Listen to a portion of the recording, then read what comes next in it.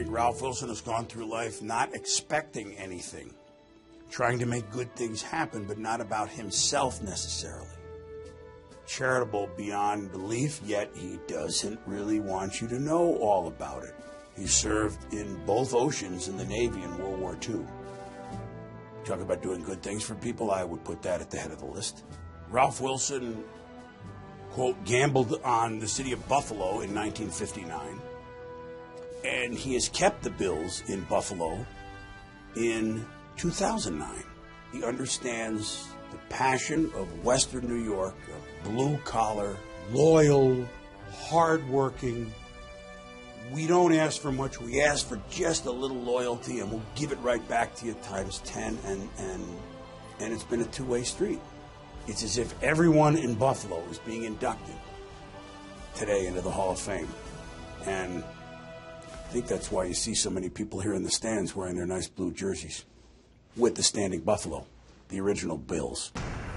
Ralph is getting this honor because of everything he's done. Those teams that won in the 60s with Jack Kemp at quarterback, with the big hit, maybe the most famous hit in the 10-year history of the AFL, made by Mike Stratton in the first AFL championship game in 1964 that laid out Keith Lincoln, to O.J. Simpson gaining 2,000 yards, to the resurgence of the Bills with Joe Ferguson, a quarterback, Joe Cribbs as a running back, had a really nice team in the early 80s. And then, of course, the team that we'll never see again, a team that made 4 straight Super Bowls in the 90s. They had wonderful players. They had a wonderful coach who's in the Hall of Fame, Marv Levy. They had a wonderful president and general manager in those days, Bill Polian.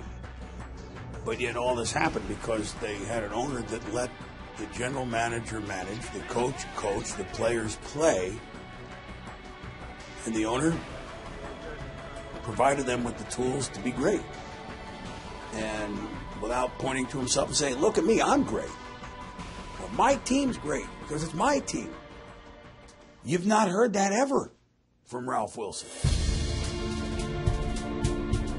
Every time I talk to Ralph Wilson about the AFL, his eyes sparkle and he smiles and he says, boy, we had a lot of fun in those days. Those were days without a roadmap, without the growth of the AFL, and then the force of the merger, and then Super Bowl III. The NFL's growth would have been stunted. In 1970, the NFL was nationwide, every part of the nation.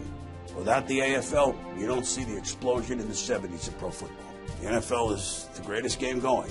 It's not quite what we have today without the AFL, and Ralph Wilson was part of that bedrock. So, yes, it's about time. This is one of the wisest selections the Hall of Fame has made in quite a while. There are very few that have had a mark for a half of a century on the game of pro football. I think what it means is that if and when the day comes that we no longer have Ralph Wilson with us, and that'll be a sad day, that people will remember that he stood for football, he stood for the fans ahead of himself. It's not that he did it, it's that they did it.